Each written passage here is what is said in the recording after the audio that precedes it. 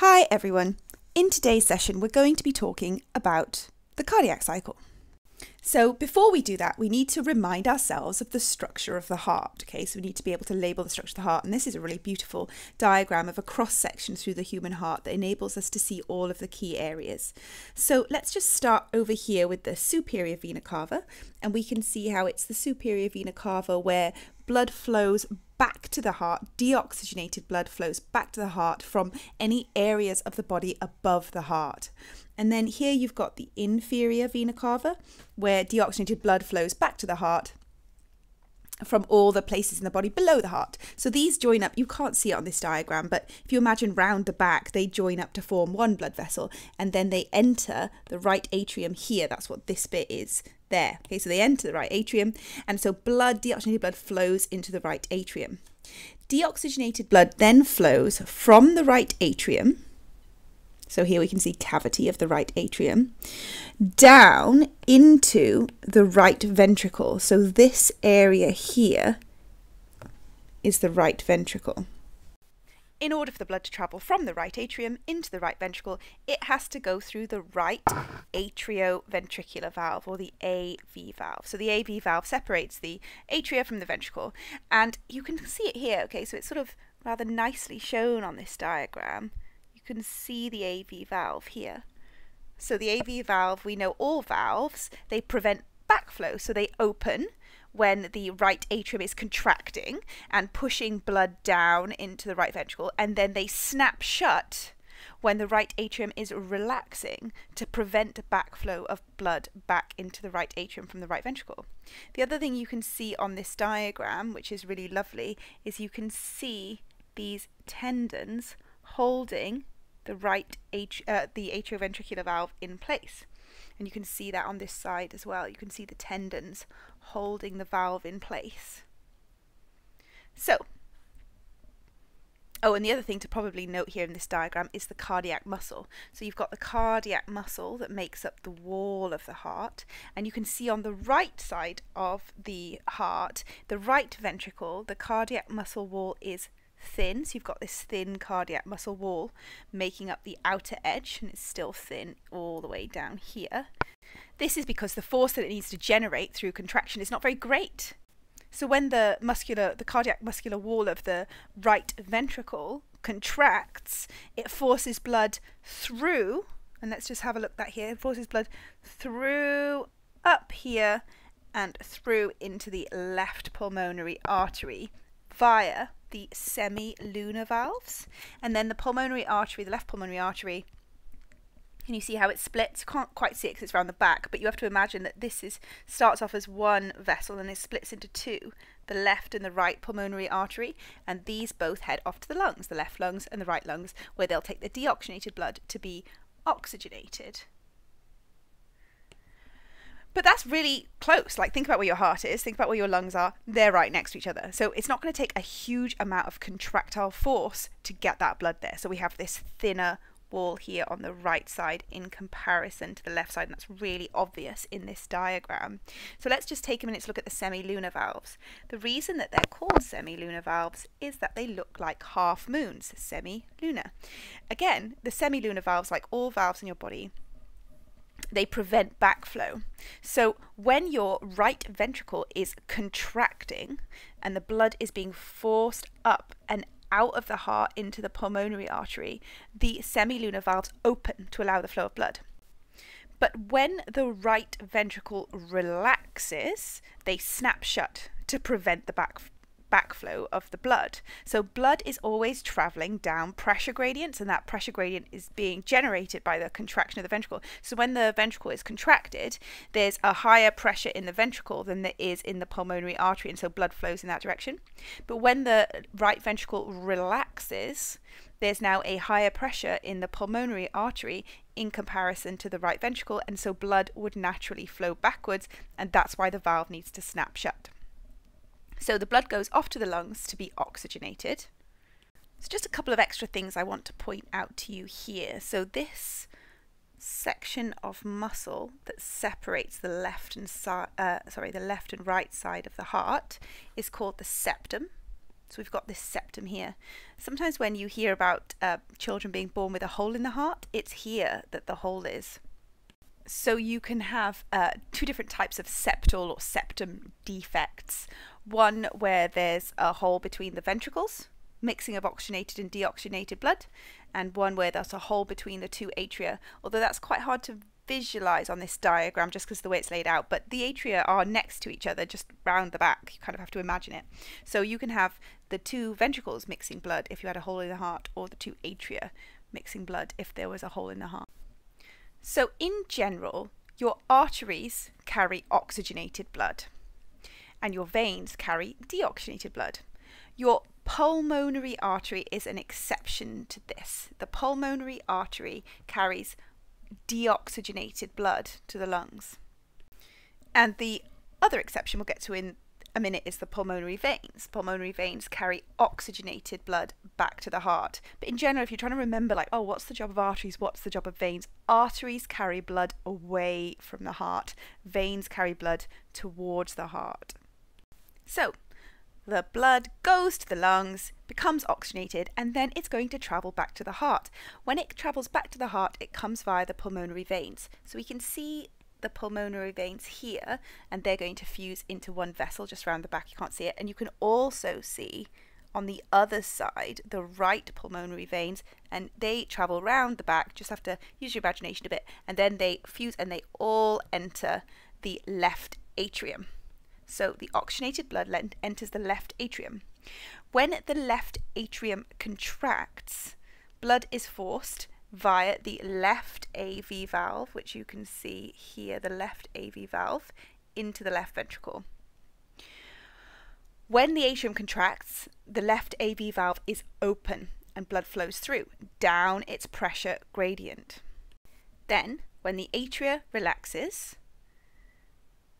the AV valve snaps shut to prevent backflow. So now the blood is in the left ventricle of the heart, and then the left ventricle contracts. As the left ventricle contracts, the blood is forced up through this semilunar valve here, up, but you have to imagine it's behind here, into the aorta. So this is the aorta.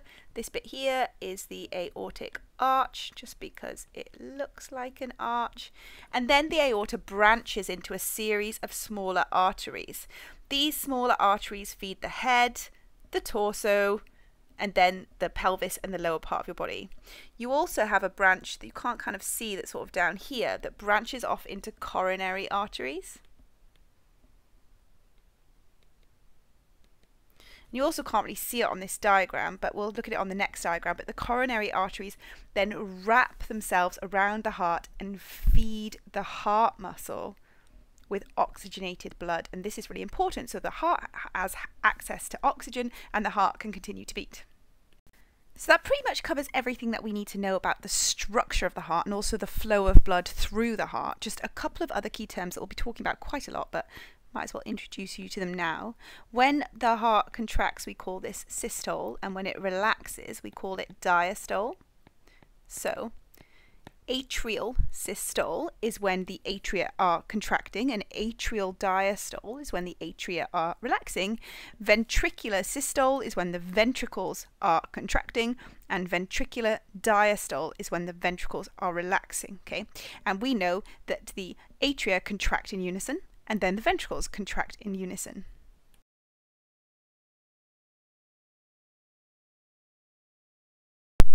So let's just take a minute to have a look at this diagram for a second. This diagram is showing us all exactly the same things as we saw before, except now you can see the heart closed off, so it hasn't been cut open. So there's a couple of things that we can see on here that we couldn't on the other one. And the first here is the coronary artery that I was mentioning, that was right down at the bottom of the aortic arch.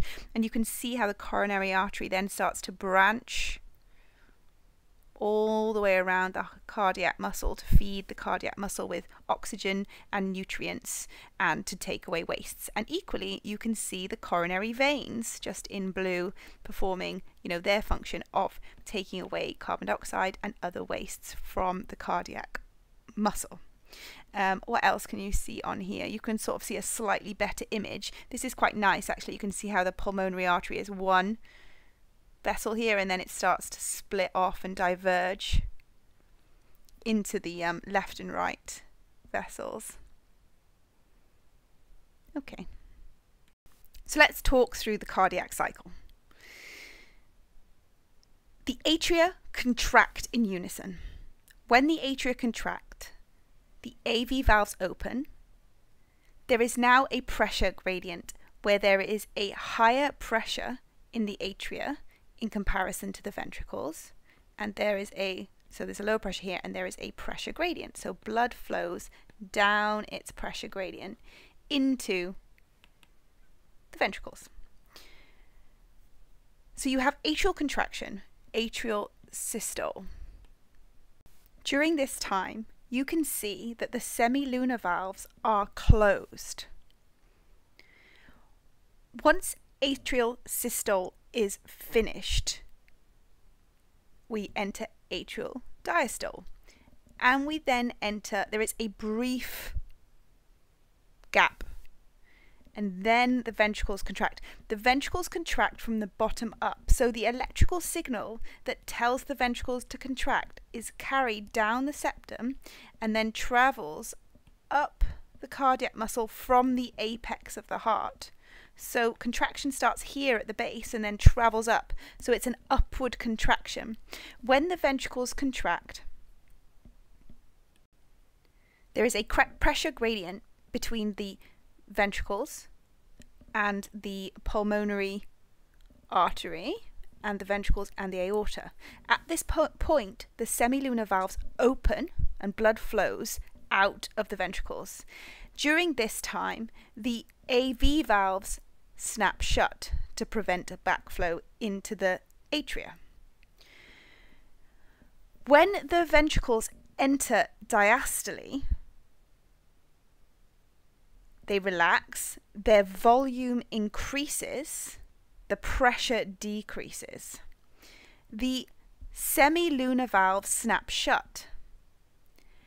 At first, the AV valves are also shut until the point where the pressure is lower in the ventricles in comparison to the atria, at which point the AV valves open and you get passive filling of the ventricles, and blood just flows from the atria down into the ventricles. Then we have atrial systole, and the atria contract. So we have active filling of the ventricles from the atria. So during the passive and active filling, the AV valves are open and the semilunar valves are closed. So I want us to spend a minute studying this graph. So the graph shows us a bunch of important information. So here we can see at the top, so this is from the left side, but even though the numbers of the pressure measured in kilopascals and the volume might be a bit different because of the differing sizes of the different thickness of the cardiac muscle in the walls, essentially the shapes would be the same. So this is essentially the same for the left and the right. It's just you get a greater increase and decrease in the left because it's slightly bigger and it has thicker muscular walls. So this focuses on this top line here is the left atrium, bottom line is the left ventricle. So this is showing when the left atrium is contracting. And so that's this part of the graph. And we can also see that when the left atrium is contracting, the left ventricle is relaxing. Makes sense, right? So there is a pressure gradient from the left atrium into the left ventricle. And then we can see that the left atrium is relaxing and the left ventricle is contracting. So here we're in ventricular systole. And this final part of the graph, they are both relaxing. So it's during this final part of the graph that we will have passive filling of the left ventricle from the left atrium, and this stage is known as diastole or diastole. So this graph might look a little bit confusing, but actually it makes total sense. It's just talking us through how the volume of the ventricle is changing and the pressure of the ventricle is changing at different points, and when that links to the valves opening. And then we've got a few different bits of information. We've got the ventricular pressure, the atrial pressure, the ventricular volume, and the aortic pressure. So let's just talk about each one in turn. So during the contraction of the left atrium, we can see that the volume of the left ventricle is increasing. That makes sense. Blood is entering the left ventricle from the left atrium. The other key thing here is that we need to understand that there has to be a pressure gradient, and that's exactly what we see here. This pink line here, the atrial pressure, and this yellow line here is the ventricular pressure. So here the atrial pressure is higher than the ventricular pressure. So the blood is moving down its pressure gradient into the ventricle. And here we can see this pink line is the aortic pressure. The aortic pressure is, I mean, it's not a huge drop, but it's dropping a tiny bit. There's no blood flowing into the aorta during this time. And notice, can you see it says here that aortic pressure is always high. And aortic pressure is always high because of the elasticity of its walls. So when there is a pulse, when blood flows through, there is stretch in the elastic tissue, so it widens, and the widening of the lumen of the aorta when blood flows in stops a huge increase in pressure in the aorta, because now you've got a larger volume for this larger volume of blood that's entering. You've now got a larger area of the lumen of the aorta. And then when there's no blood flowing in, the recoil of that elastic tissue reduces the area of the lumen, preventing the pressure from dropping too low. So that's a really important here. We've got this recoil action. Okay, so first of all, the atria is contracting, you've got this pressure gradient, and then when the left ventricle contracts, as you would expect, the ventricular pressure rises. And at the point when the ventricular pressure goes higher than the atrial pressure, so at this point here, and it's really important that we notice this on the graph, so at this point where the ventricular pressure is higher than the atrial pressure, this is when the AV valve closes to prevent backflow. And just as expected, the ventricular volume drops when contraction occurs, and just as we would expect, blood flows from the ventricle into the aorta. And this is important here. Can you see how the ventricular pressure is higher than the aortic pressure? So there's a pressure gradient between the left ventricle and the aorta. So blood is flowing from the left ventricle into the aorta. Okay, so that's what's happening here. If we just think about what's going on in the left atrium, we can see that the pressure in the left atrium is dropping because there's no contraction. Okay, so can you see also here it says the atrial pressure is always relatively low because of the thin walls of the atrium cannot create much force. It's highest when they're contracting, but it drops when the left atrioventricular valve closes and its walls relax. During this time, the atria are filling with blood. This leads to a gradual buildup of pressure, which is what you're seeing here in this line. This is the gradual buildup of pressure due to the filling of blood from the vena cava.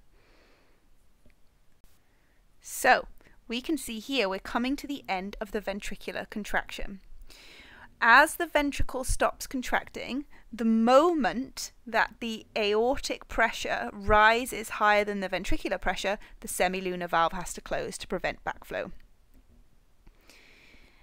And then you get a drop in pressure, drop in pressure, drop in pressure, drop in pressure. And as soon as the drop in pressure goes below the atrial pressure, the AV valve opens and you start to get passive filling. You get passive filling because there is a pressure gradient.